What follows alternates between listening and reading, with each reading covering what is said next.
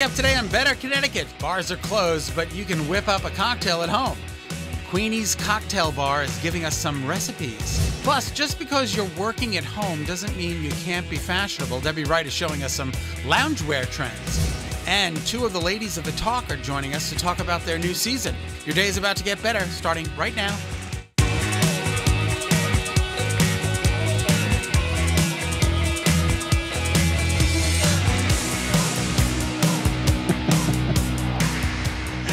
Good afternoon, everyone. Welcome to Better Connecticut and happy fall. 5.5 hours in. Yes, fall arrived at 9:31 this morning, and we have got some unbelievable pictures of pumpkins to show you. Yeah. This is from Dave. Dave Haversat in Oxford. Kara, look at the size of these pumpkins that he grew. He grew these in his own garden. It's incredible. How do you do that? Are there special seeds? Yeah, I think there's like a special, like a hybrid seed or something that you have to get the special seeds to grow the pumpkins that big. But we call him Dave Harvest because we want to be funny, but it's Dave Haversat. Dave Haversat from Oxford, Connecticut. So he sent in his beautiful pumpkins. Look at that. Look at his whole yard. He's got pumpkins everywhere. He put them up on bales of hay. Isn't that festive? It is. And, you know, that might be all you can do. We're going to get to some of the new CDC guidelines for Halloween. But in the meantime, don't do anything. Just stay home. As if 2020 wasn't spooky enough, there will be a full blue moon on Halloween, making it even spookier than usual. They call it the blue moon because it's the second full moon in a month. Yeah, this is also going to be the first blue moon in the U.S. since March of 2018, according to this. Despite its name, a blue moon is not necessarily blue. It's just because it occurs twice in the same month. Yeah. And it's a rare occurrence. So I'm sure you... Blue moon. Do you have some kind of spirituality connected with this moon? No. There is... Listen, it's a full moon. Yeah. People don't sleep as well. Things can happen. I will try not to be out there howling. Will you be howling in the West End? And the funny thing is, the last time there was a blue moon in March of 2018, Kara, I heard howling from my house. She was out there going, No. Okay. The Centers for Disease Control has now just issued some guidance about Halloween. And if your kids are as excited about Halloween as mine are and asking, do we get to do it? Do we get to do it? Look at the past. I know. There it is. They don't want this. They basically want to warn everyone that most of our traditions about wearing costumes, going trick-or-treating in crowds, all that, indoor parties, not a good idea. They do want to remind people that costume masks, they're not going to help you. They're not going to help you. As far as the pandemic. Exactly. So, and look at the little kids, Kara. They did say individually wrapped trick-or-treating could be good. Like if you left little bags out and people could just take those. I thought we did a story on the new news where a man put one of the wrapping tubes. We did it right here in Better. Oh, we did it here too? Okay, yes, where he just put one in at a time. That would be good if you have a railing. He had a tube. And he a little tube, and he stuck it down the tube, and the kids it goes right in the bucket. They said also if you do an outdoor parade and keep people apart, like a costume parade in your neighborhood, and I know, the whole thing is social distance. All right, they say that the grass isn't always greener on the other side of the fence unless you own this pair of overalls. This is from Gucci. Kara, guess. I know you know how much it is, but if you were to pay for this in TJ Maxx... I want everyone at home to take a moment, and then we'll tell you what these grass-stained overalls cost. They're from Gucci. Remember the name Gucci. Yeah. All right, so now we're going to tell you $1,400. $1,400. For that really nice worn-in look, they say. Who's wearing overalls these days? When was the last time you saw somebody in overalls? They're a trend now, I guess. Oh, look, they come in jeans, too. Yes, and those are cheaper. They're $1,200. $1,200 just for the jeans. That's awesome. They're on a man, and I don't know if they look like lady jeans to me. I love the tag here. It says, your mom probably knows how to get grass stains out of clothes, so she's probably should not be consulted about the cleaning care of these jeans. You're paying a lot of money for those. Designer grass stains. Designer grass stains. Just go roll around in your front yard. It's awful. All right. Sarah Lyons is going to be 97, and she's amazing because she bowled what's called a no-tap 300. She's got you beat, Mr. Haney. She certainly does. The highest score I ever got in bowling was a 229, tap or no tap. Look at her.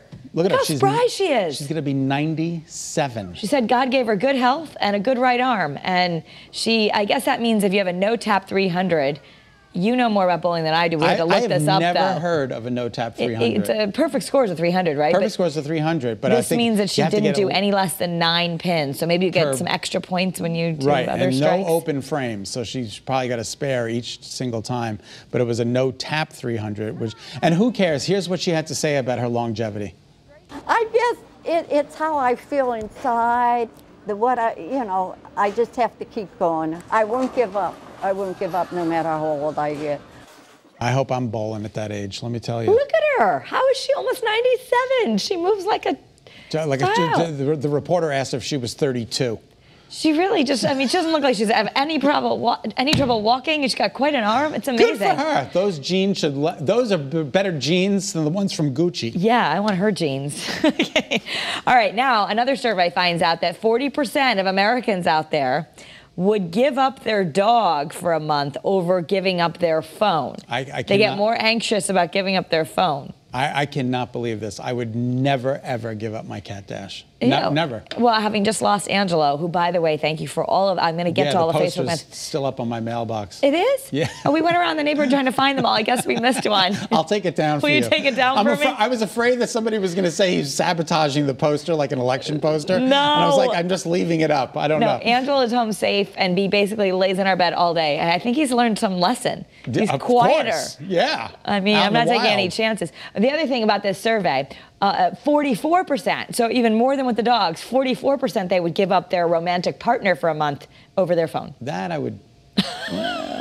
Well, no, I'm not saying anything that's going to get me in trouble. You might not have a partner if you say that. We're talking to Sharon Osbourne coming up a little bit later on in the show because the talk premiered yesterday, and she couldn't be on set because Jack Osbourne's daughter, Minnie, 3, has coronavirus, Kara. Yeah, little Minnie. She said that she tested positive and that she's doing great, and also Sharon Osbourne feels fine, but she needs to quarantine, and she was very excited to come back to the studio, but she's going to have to remote in until her quarantine is over. We are talking to her live coming up, but she didn't get to go. She didn't get to go to the show. So we're going to show you the opening. But everybody's coming up okay. in just a bit. Yeah, everybody's okay, which is good news. Hang on a minute. Are you looking for something? Yeah, hang on a minute. Okay.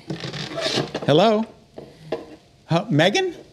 It's Meghan Markle. Oh, I heard she's making phone calls for the election. How you doing? Yeah, I'm going to vote. Absolutely. Okay, thanks a lot. And say hi to Gloria. All right, bye-bye.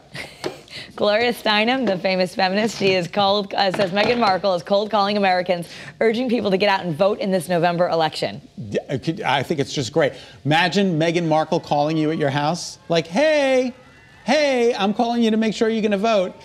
And, they're not encouraging, they don't care about political party. They're just encouraging you to get the vote out. Well, a lot of people, they say, unfortunately, that young people are the least likely to come out and vote. And so a lot of these celebrities are really trying to tell people, get out there and vote. You have no right to complain if you don't vote, right? It's so funny. I'm such a guy at some certain points. I'm looking at the car they're driving more importantly than them.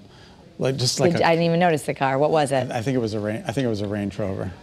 I'm pretty sure, but what do I know? All right, Ellen DeGeneres also has come back on the air, and she tried to make light of what happened this summer, but at the same time taking it very seriously, those accusations of a toxic work environment. She basically said the buck stops here with her, and she feels very badly about what happened, but she also made a joke and said, now, don't look at me. Don't look at me. Because there's apparently accusations that she didn't want anyone to look her in the eye. And then they had her, one of her former producers on Inside Edition last night. She came on and she was just basically, it's all lies. She knew what was going on. So it's like, he said, she said type thing, but they did get rid of a lot of the cast, a lot of the behind the scenes people. I give her credit that she said this, like, it's a tough position to be that kind lady, right? She is about kindness. Right. But she said, that's one part of me that you see on TV, but I'm also a lot more things. I do get angry. I do get impatient. I do all those things, and I'm working on it because I'm a work in progress. But, she is a boss to many, and I'm not saying whatever happened was right because people should never feel that way at work. But I give her credit that she said, I'm not perfect, and I'm not always this smiley, happy person you see. If you have a toxic work environment, you have to address it. And apparently, people are saying that she knew about it and just let it go for years. Right. Well, we'll see what happens. All right, Kara, what's coming up on People tonight? Well, we're going to find out what people are talking about. Take a look. Here's what people are talking about John McEnroe and Patty Smythe. I cannot stand "you cannot be serious" anymore because he says it a lot. You can't be serious, man. You cannot be serious! and people want to hear it all the time, and then, you know, it becomes a joke, and he I said, tortures honey, it. I get paid for that. He tortures okay? me You know, with it, yeah. I mean, come on. But what she I goes, like- don't you ever say you cannot be serious again. I'm like, okay, boom, there goes the income. Now, playful banter aside, John could not take his eyes off of his wife as she shot the music video for Build a Fire, a song she wrote about their 25-year marriage. Kate. Love it. The entire story tonight on People. I had no idea that they were married. Did you guys know that they were married? I don't think I knew Patty that. Smythe with John McEnroe? I had no idea. See, you got to watch People, and then you learn these things. And they did very good. They're doing very good here in Connecticut, so thank you for watching. We appreciate that.